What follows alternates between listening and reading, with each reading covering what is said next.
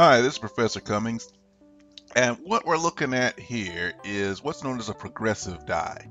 What you see is a series of dies, and the dies are actually creating a part through a series of, well, progressive steps.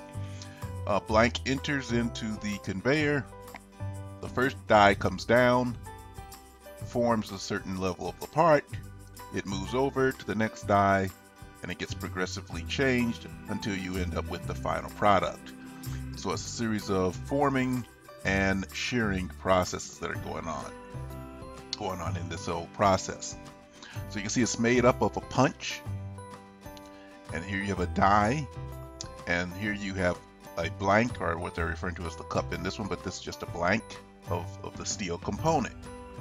So you got a steel on steel on steel, all with different functions, all expected to perform a different task, and yet they're all still made from a very similar type of material. They're all made from steel.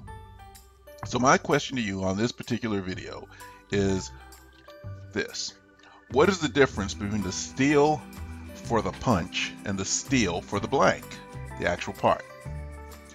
Stay tuned, keep watching this video, and I'll go over exactly what the difference is between the different types of steels, the different mechanical properties, and how those different mechanical properties are actually.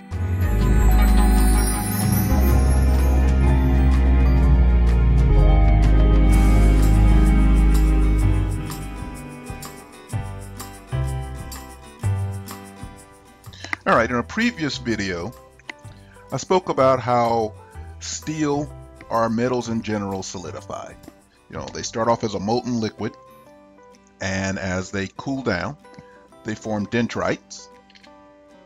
And as the dendrites, which looks like snowflakes or ice crystals, continue to grow as the metal starts to cool or continues to cool down, it actually starts to form grains. And that's pretty much where I left it before I started talking more about metal forming. Okay, but let's stop at this point, or let's go with this point a little bit more. So we've got actual grains of iron here. Now, if we were to look at this iron on a much more smaller level and just consider how the iron atoms are actually structured, what we end up with is something called a space lattice. And the space lattice, all that is the structure for how iron atoms come together. And they can come together in one of two general ways. One is a body-centered cubic formation. The other one is a face-centered cubic formation. And these are just different types of space lattices. The space lattice, you have your iron atoms on the outside. Here at the 4 corners, or excuse me, 8 corners in both cases. But in a body-centered cubic, you have an iron atom that takes up space in the middle. In a face-centered cubic, you have the iron atoms that move out towards, of course, the 6 faces. So what's the difference between a body-centered cubic and a face-centered cubic? There's a process called allotropy. Now, allotropy is what happens when an iron crystal actually goes across the transformation temperature. So what you're doing is you're actually heating up the iron to the point where you actually change the space lattice, or the way the atoms come together. So you are able to go from a body-centered cubic, you excite the iron atom or the iron structure to the point where you actually cause the iron atoms to move out, and you have a face-centered cubic. And what happens, the difference between these two is not just the temperature, due to allotropy, or the allotropy, which is that transformation. It's also the fact that there's interstitial space within the body of this space lattice.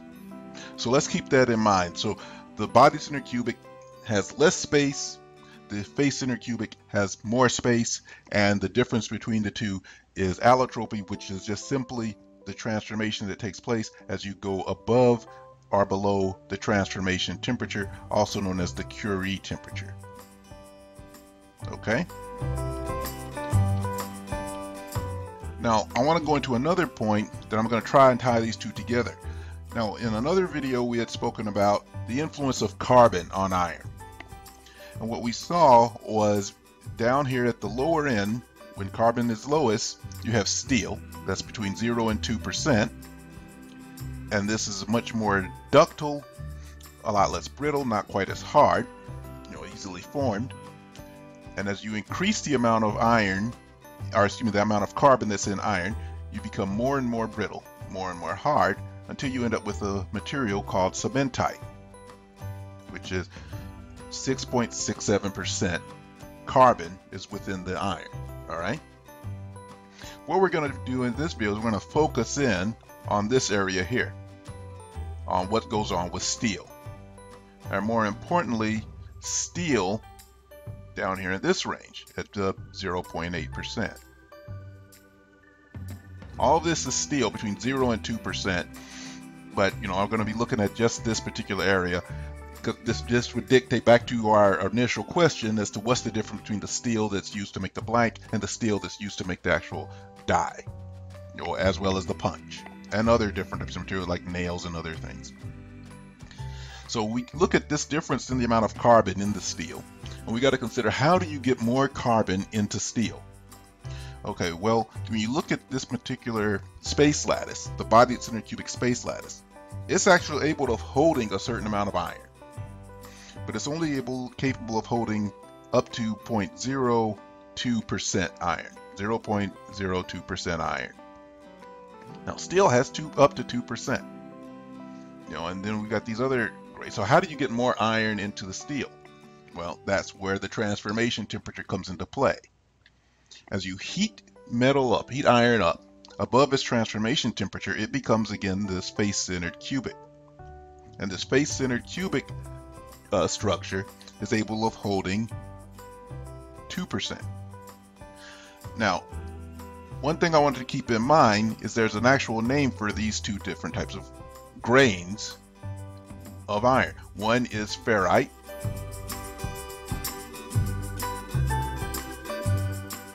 and at this stage it's called austenite.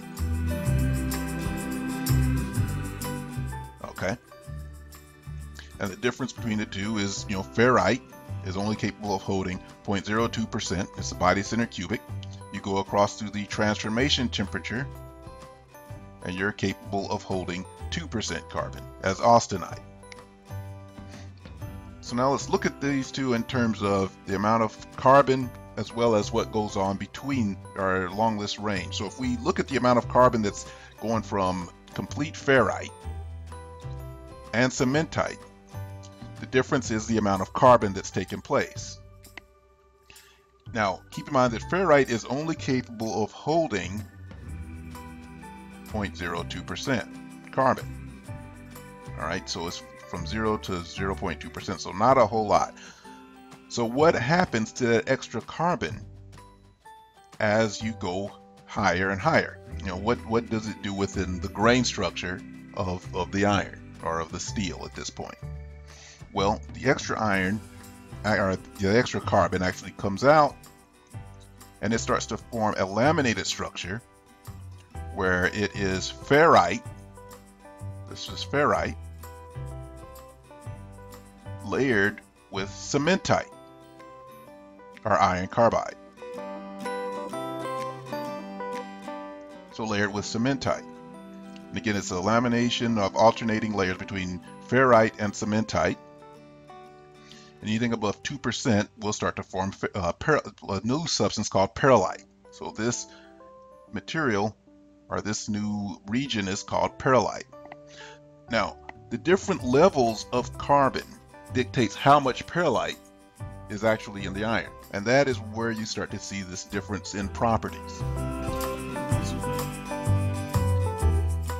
So it's possible, depending on the amount of carbon that you have, that you will actually see little regions of perlite within the grain structure. So different types of regions of perlite, depending on how much carbon is inside the system, or inside the space lattice. So now let's look at this same again. Well, let's alter the axes here. We got the percentage of carbon, and we have a vertical axis that we're going to see as temperature. So down here at these lower temperatures, you've got ferrite. These upper temperatures, you've got austenite. And somewhere in here, you're going to have your transformation temperature. Okay, I'm not going to say exactly where it's at just yet, but you're going to just have a transformation temperature. And the reason that you can't just pinpoint and say this is the exact spot for the transformation temperature is because it is dictated by the amount of carbon that's within the system. So you end up with something like this. And this upper red line is the transformation temperature. And as you can see, the transformation temperature actually goes down with the more carbon that comes into the system. Okay, so you can go from 1670 degrees Fahrenheit all the way down to 1333 degrees Fahrenheit, depending on the amount of carbon, at up to 0.8% carbon. Still within the grades of certain types of steel. Okay, so at one end you have ferrite, where you can have as little as no carbon. Here in the middle you have cementite, or excuse me, perlite, you know, various mixtures. So ferrite, because it can hold up to 0.02%, and then anything extra becomes perlite, or you can call it ferrite plus cementite. Sometimes it's called ferrite plus perlite, you know, alpha plus perlite. So, and this is also known as alpha iron. So, and then, you know, here at the other end you have cementite. Now, how does this iron that can be absorbed and held within 0.02% in ferrite travel throughout the grain? Is through a process known as diffusion. And diffusion just simply means that the extra iron that can't be held by the ferrite, as it cools down through the transformation temperature, actually travels outside of the ferrite grain and actually starts to form your perlite, and that is the process known as diffusion. So the carbon actually migrates in diffusion. Now this is not a fast process. As the metal cools down, depending on the size, the total mass, you know, this can actually take quite a while. But as it happens, as it goes through the entire diffusion process, you know, the perlite gets formed. Now, what is the impact of this? Remember the original question. What is the difference between the steel that's used as the blank and the steel that's used as the die, a steel that's used as the punch? This is where all the mechanical properties come from. It'll affect how well you're able to harden the material, how well you're able to weld the material, what the toughness of the material, the ductility of the material. So different types of carbon content can actually impact the application. So the higher the amount of carbon, the harder and more brittle the material, the lower the carbon, the more ductile the material. So it can affect not just, you know, the mechanical properties in terms of what you use it for, but as well as how you process it. You know, higher carbon materials have different needs when you go through the welding process. They have different needs when they can be formed, when they can be forged, you know, and just because of the amount of carbon and because of the mechanical properties that you're working with. So this is why you don't use the same steel to make a die that you would use to make a nail.